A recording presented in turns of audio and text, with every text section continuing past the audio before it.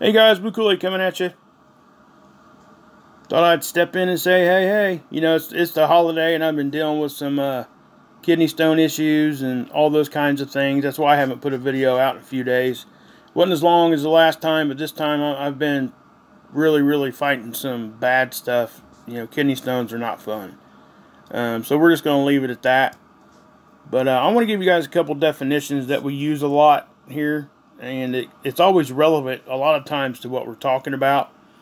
And that's here. The first one I'm going to tell you about here is the coronal mass ejection, CMEs. That's, you know, you hear us saying that quite a bit. What is a CME? And I'm sorry if this is review for some of you or even redundant to others, but this is good information for somebody that is just getting into being awake, okay?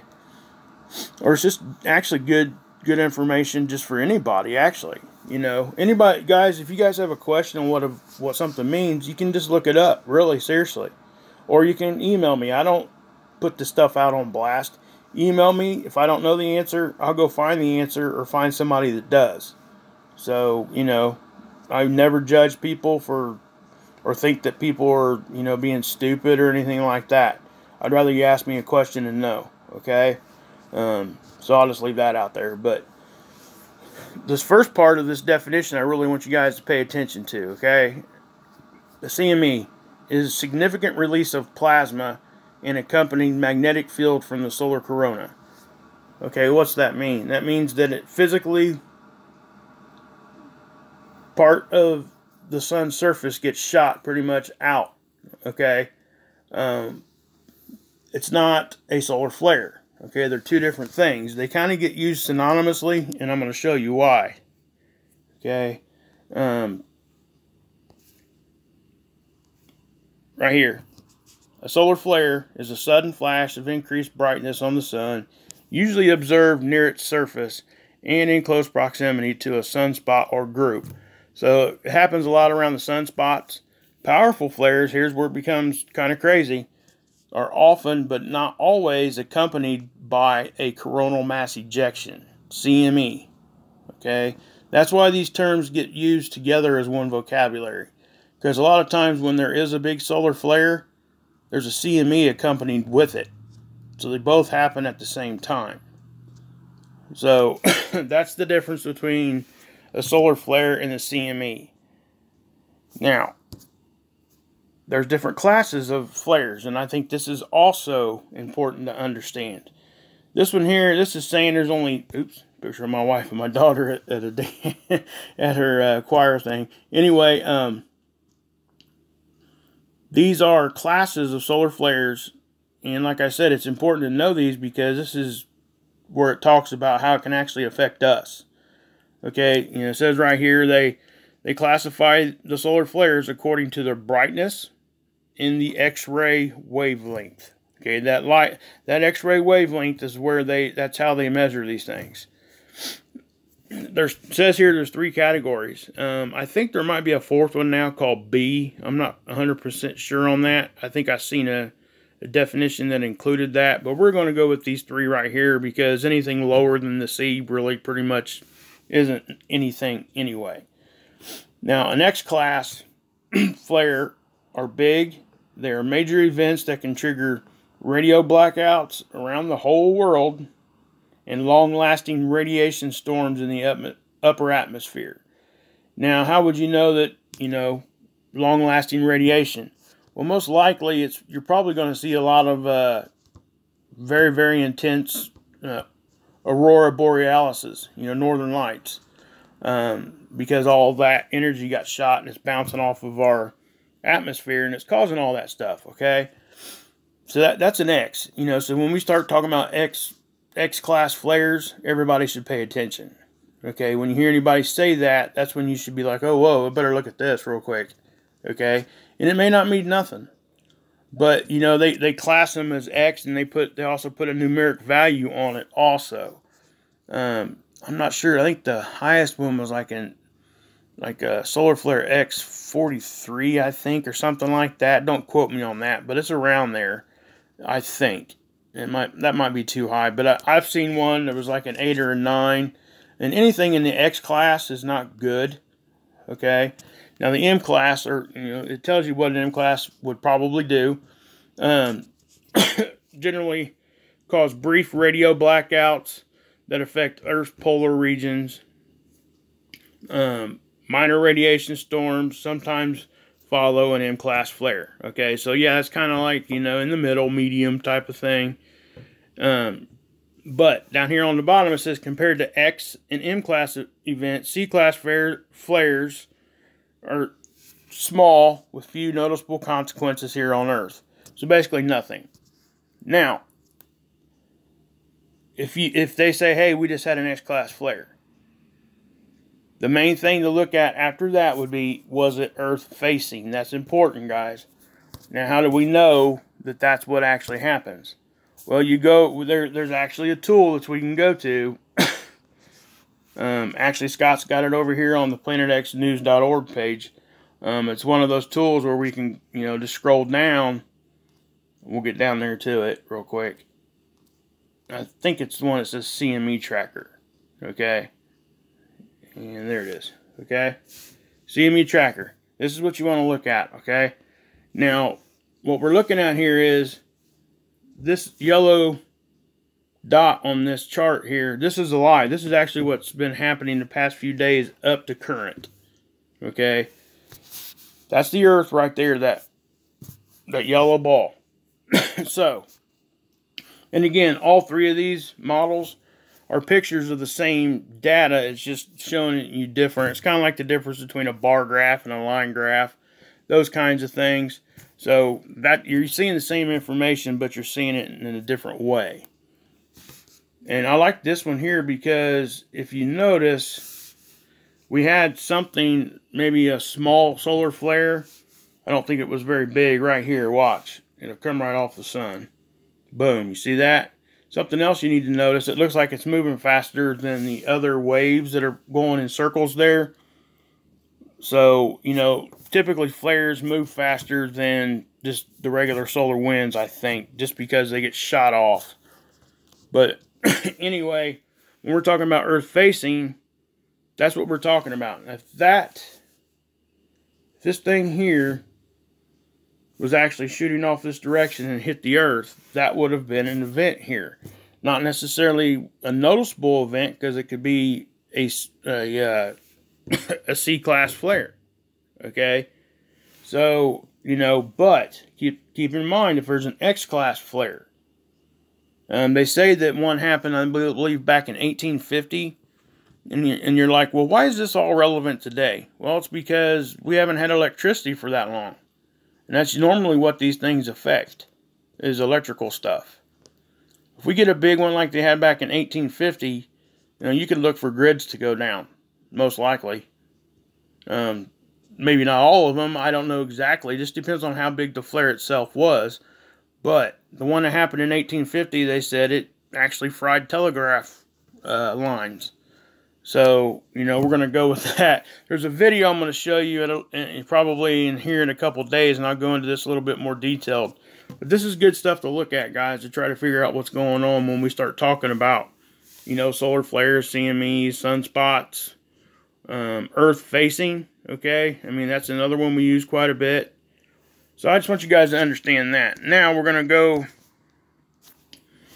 to some stuff that we've all been talking about here, and this is some pretty great captures and just a great job by everybody in this really whole community of stuff that we have seen. Okay, so the first picture I'm going to show you is, let's see here, we're going to find it at, yep, there it is. Let's just go to that one. Okay, this is the one that Scott, Planet X News, he captured that. Okay, most of us have seen this by now.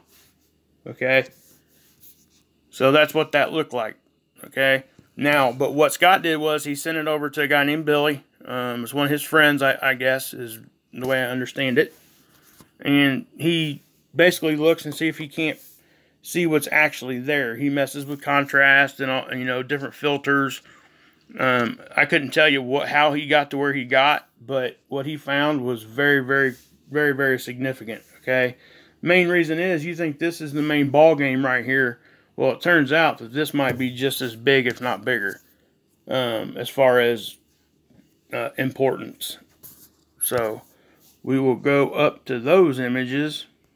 Okay. Now you see what happened here, guys. That was that little red dot. Does that look like a little red dot to you? Heck no, it doesn't. That is a sphere, guys. That's an object there. Okay. Yeah, that's what's so amazing about this one particular capture. Now, if you go back over here and look at this one, yeah, that's a sphere too, but you know, this just looks a little bit more ominous. And don't worry about this stuff up here. That's just the sun, typical sun stuff, so don't even worry about that here on this capture. I'm going to go ahead and toggle through. We'll go through some of these filters. See that, guys? I mean, you see how, you know, Billy just really brought this stuff out. Now, let's see here. Dang it. You can see the sphere on this one too, right there. This light part is just the light getting, either it's emitting it itself or it's reflecting the sun. But typically you would think that this would be the only part of the object. Well, if you look close,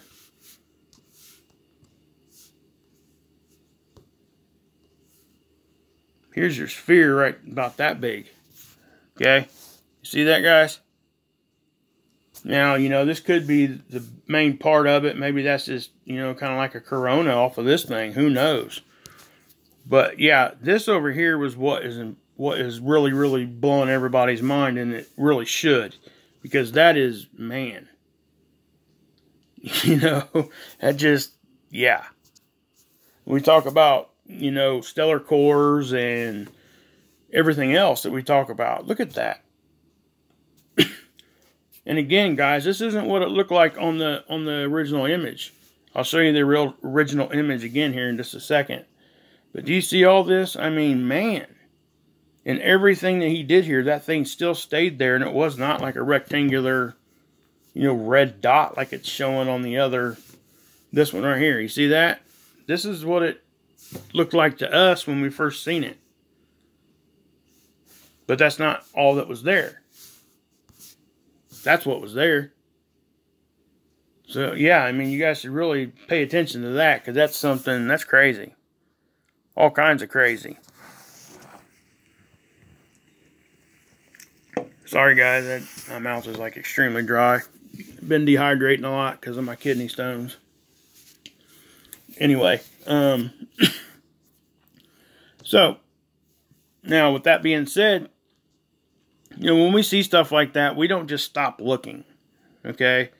We look at everything. Matter of fact, when I see stuff from anything that I see, or anything that I see other videos posting, other researchers, I usually go look at that same date and a few dates before and after, and try to catch it on a couple different tools maybe, just to see if we can kind of validate each other.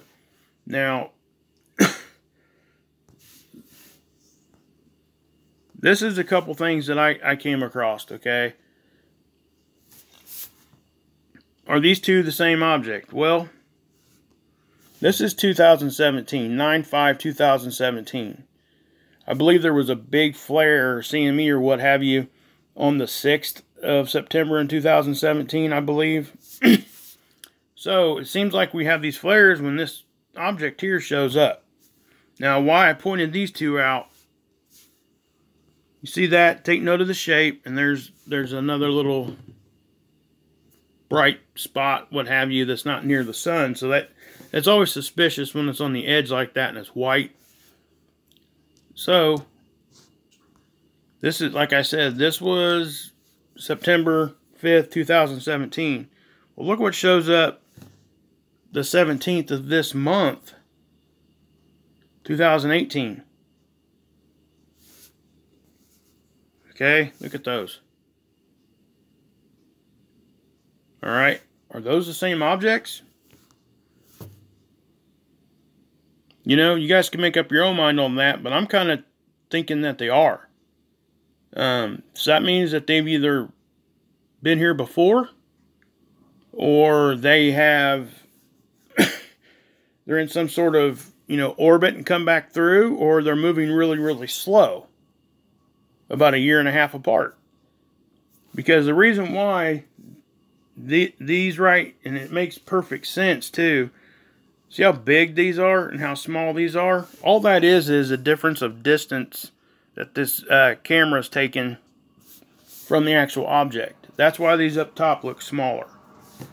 Just like anything that gets further away from you, like if you stand down, you know, out on the sidewalk and people start walking the other way, they get smaller, right? You go up in an airplane, everything below you looks like ants. Those kinds of things. That's why these things look different. They don't look much different in shape. Okay, and then if you take the distance from here to here, how much shorter that is compared to this, see how much longer that would have been? Alright, that distance kind of closed off a little bit, but it looks like it's the same distance if this thing was further away like this is. Okay? Now, why do I bring this up? Again, like I said, I showed you the original picture of that Scott had caught. Let's see here, where is that one at? Go back and find it. There it is. Okay. Oops. So, is it possible, maybe, that's it? I don't know, guys. I don't think that they are. They could be, though. I don't think that they are, though. I don't think these are the same objects. But for this to happen in the same general vicinity is very suspect. Okay? That's really kind of my point. We got to pay attention to it. Now, like I said, I start looking at other tools and things. You know, I went ahead and I sent this on off to a few other people to try to see if we can't find some more stuff. But what I want you guys to look at is, let's see here. Yeah, we'll go here. Okay. Yeah, no, let's just back off here real quick.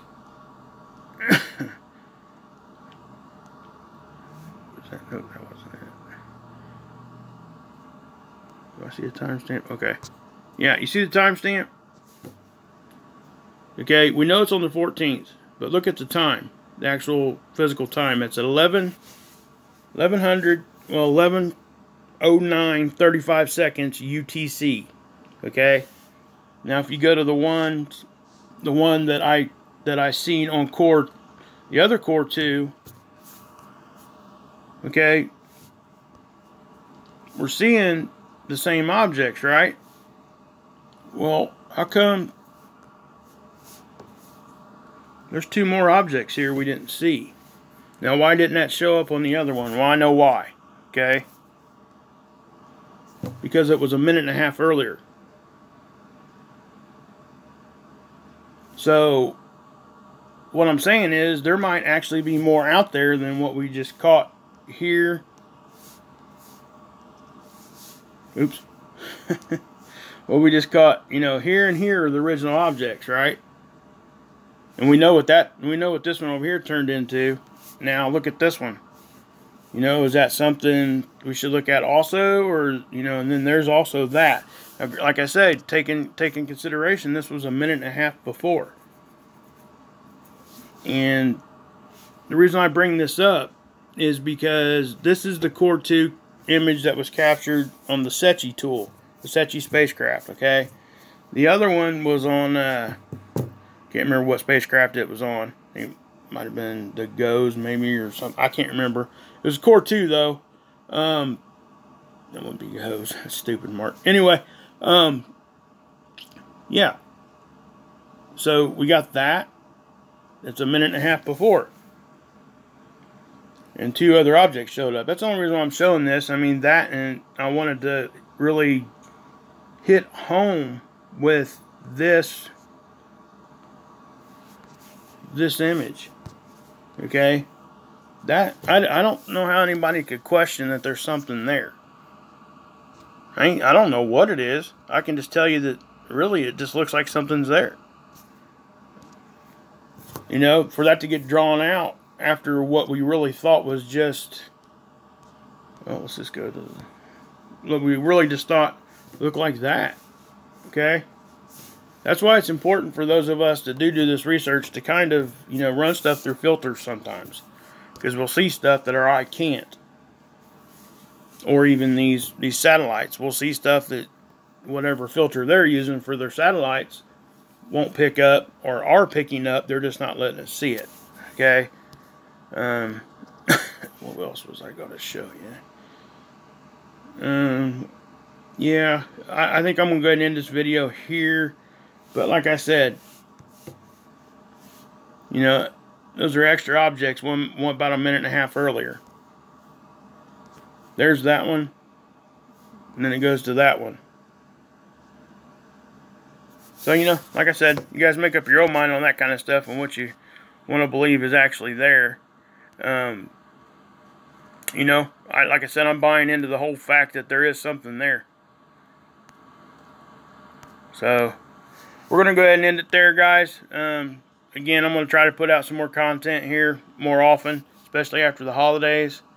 You know, like I said, I just really wanted you guys to know the difference between a CME and a solar flare, how there is a difference, but they usually happen pretty much together. Usually a solar flare and then a CME behind it, or even like on the tail end of it happening. You know, CME, the basic difference, I guess, if you want to boil it down to, you know, simple, is a CME actually has like physical plasma that gets shot off of the sun. So, at least according to the definition is what it says, and that's how I understand it. Also, I wanted to show this picture here, guys. Look at that. Most everybody's probably already seen that. Mr. MBB3, I think, reported on this one first, showed this one. Actually, well, here. Annie, this is, see a photo by Patrick, sent in by Annie, and then this picture's taken in Sweden. And again, guys, Mr. MBB3 is the one that reported this, showed it the first time. But look at that. Isn't that awesome? I mean, it's beautiful, actually. You know, what does it tell us anything about what we research? I don't know, but it's just hard for me to, you know, and I'll just tell you guys this. The mainstream reason for this is what they try to tell you. It's all ice crystals. You know, and this is up north and everything. There could be a lot of cold weather or what have you. But, you know, I mean, when we see other stuff like on the equator, people are catching, you know, sun dogs or these big halos and things. It's not hot there. Okay. What I find really interesting, okay, and I'm not sure if anybody else picked up on this. I'm not sure. They could have. I'm not sure if they talked about it. But if you look, oops, if you zoom in right here, it's actually something like that. Okay, I'll zoom out. You can kind of see it. It's hard to see a little bit, but it's the same on the other side. Then it's kind of the same here in the middle. Then you got the, you know, the upside down one up there at the top. So, I mean, there's a lot to see and analyze in this picture. But I think that was an awesome catch.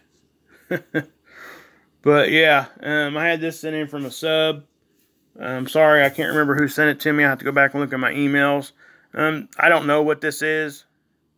You know, like I said, I haven't got real depth into it yet. Is that just one big camera anomaly? I don't know. Could be. Obviously, it's got a filter on it. This is how it was sent to me. I'll have to dig into it and figure it out. I just thought it was interesting. Something else. Yeah. Yeah, I think I showed you guys that other picture there. So yeah, I mean, I think we're going to go ahead and end it there, guys, like I said a minute ago, but I just wanted you guys to understand those definitions and kind of see what's been happening. So, and I will be showing you a video. Actually, it's this video right here. Actually, Scott did a report on this and used this video over on one of his articles at planetxnews.org. Yeah, just go over there and catch it, man. I mean, that he did a really good job with that, showing this. And probably what I'm going to do is I'm going to play this video for you guys and then kind of stop and narrate a little bit, just try to interject. But again, there you goes, guys. God bless. Yeshua saves, and you can drink this Kool-Aid.